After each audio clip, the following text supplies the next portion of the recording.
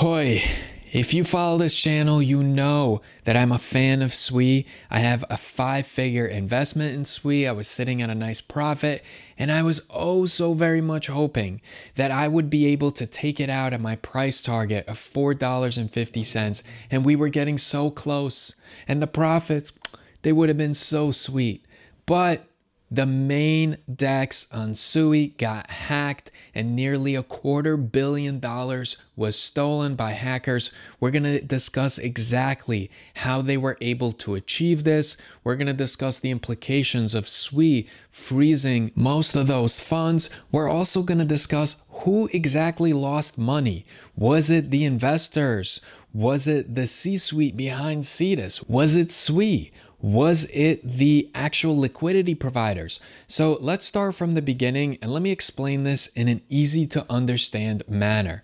So the DEX that was hacked was called Cetus. What is Cetus?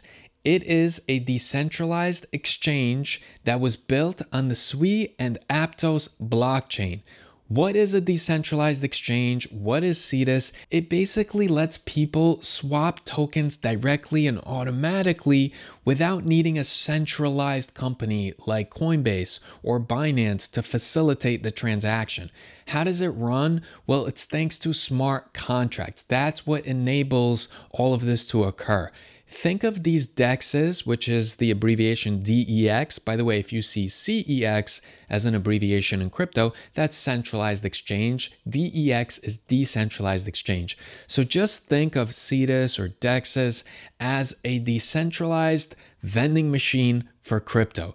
Now, in order for this vending machine of crypto to work, there has to be liquidity providers that provide the snacks in the actual vending machine. So liquidity providers are the users who supply tokens to the liquidity pools in order to go ahead and earn rewards for that. Back in the day, the fees that you would earn as a liquidity provider were massive, hundreds of percentage points a year. Now it's a lot less because a lot of people are going ahead and engaging in being liquidity providers. Now again, the whole point for a liquidity provider to go ahead and put a bunch of crypto into a pool is because every time a trade occurs, you earn fees through that trade. Now also, when I mention liquidity pools, all that is this is a place where liquidity providers deposit pairs of tokens into the protocol. And these pools are what enable the swaps that occur on these decentralized exchanges. Now, Cetus is used to trade. So maybe for people like us, if we want to buy certain tokens, we need to do it because we're trying to buy certain SUI tokens. And so we want to use a decentralized exchange like Cetus. So there's users of it. There are also liquidity providers that are earning fees by becoming a liquidity provider and giving up some of their crypto for a period of time.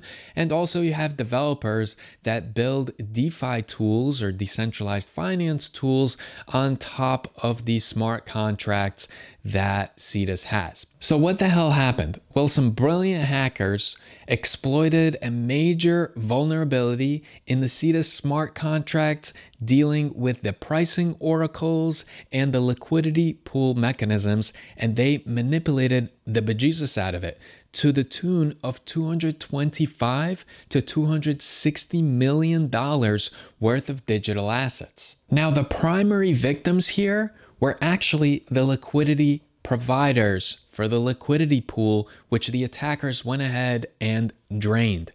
And obviously, the other people that lost out money were the investors in Cetus, the actual DEX. You can actually buy Cetus. It is a crypto. And so that went down in value as well. Now, Cetus did go ahead and just pause operations completely, which is a big red flag. They also froze a majority of the stolen funds. This is something that always pisses people off in the crypto world because decentralization is the mantra of crypto. And when you have a company that's just freezing funds, then it says, well, okay, this might be a valid reason to, but the next time you do it, it might be because the government told you to do it because someone is saying something against a politician or something, right? People people are worried the whole point of DeFi is for it to be completely decentralized. That being said, the SUI ecosystem is by no means decentralized. It is a highly centralized project, just like Ripple and XRP, just like Solana.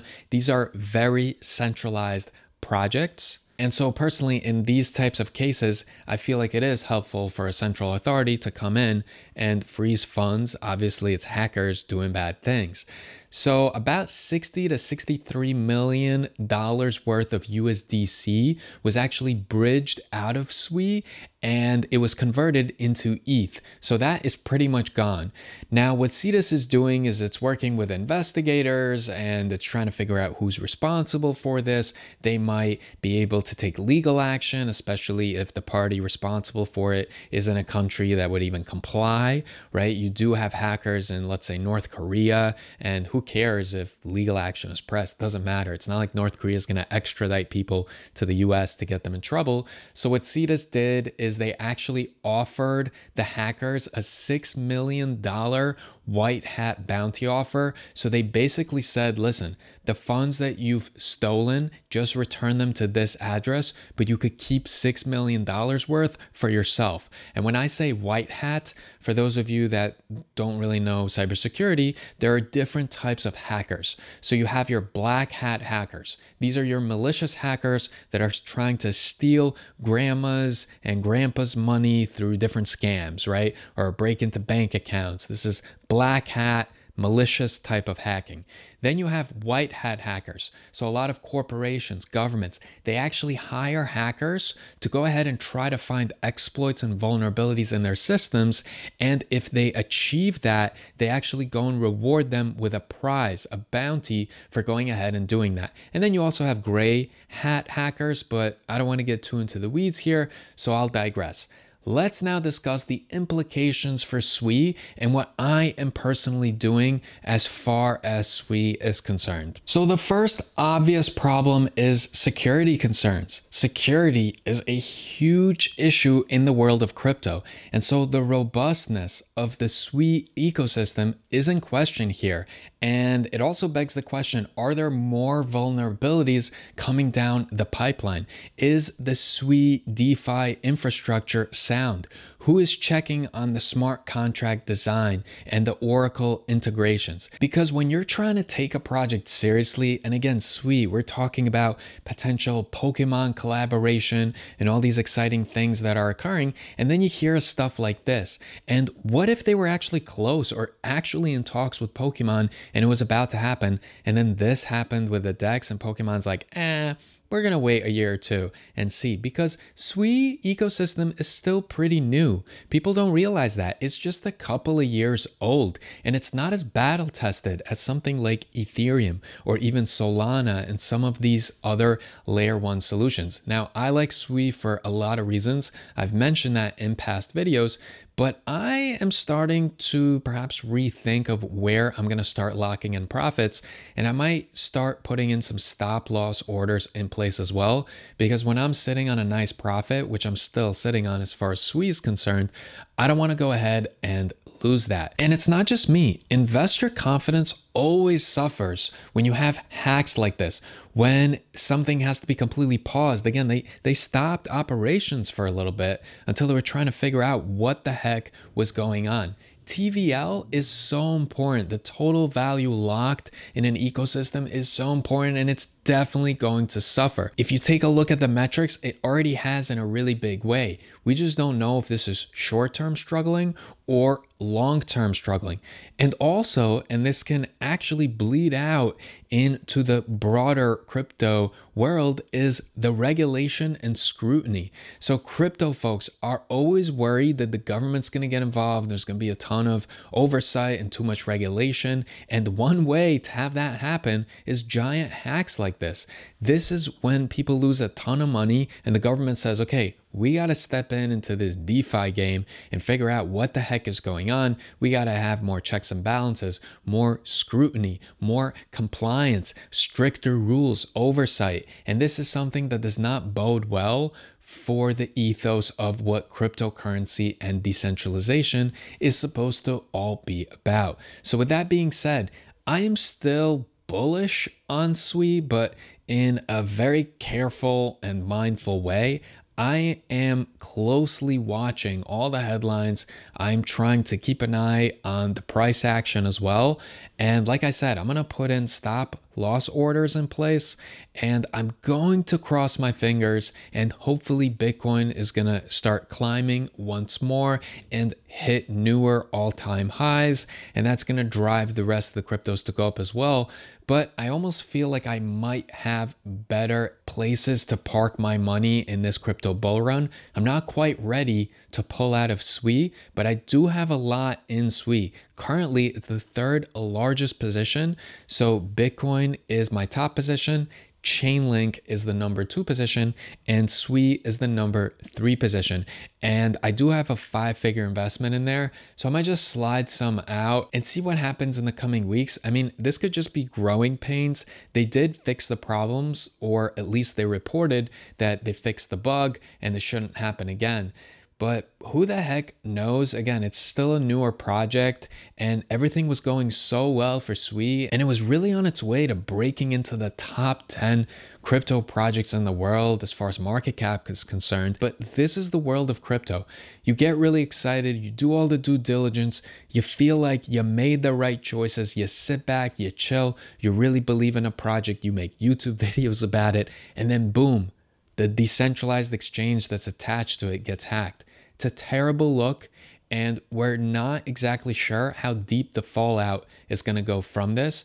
So I would tread lightly as far as SUI is concerned at the moment. I would not go ahead and say, wow, Cetus is trading at a discount. Let me go ahead and pump $5,000 into Cetus. I mean, if you're super rich and you are very tolerant of taking massive risk, I mean, maybe, but I don't even see this point in time as like buying SUI at a discount. It didn't drop that much. So currently it's trading at around $3.65.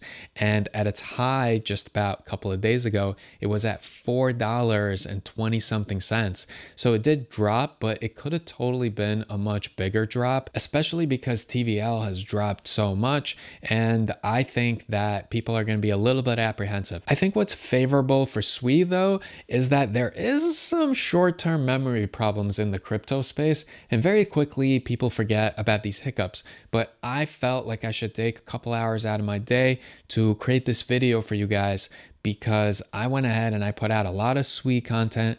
I jumped in at a great price. I'm still sitting on decent profits, but some of you have been following this channel and you've been following the SUI project, and I want you to know exactly what's going on, because I'm never here to advocate on behalf of a crypto and tell you this is the next best thing and this is going to the moon. So I want you to understand the big picture, the pros and cons of every crypto project, and every project has pros and cons. In crypto, there are a lot of cons, both literally and figuratively. And with that being said, I hope you guys appreciate the honest take, the honest content.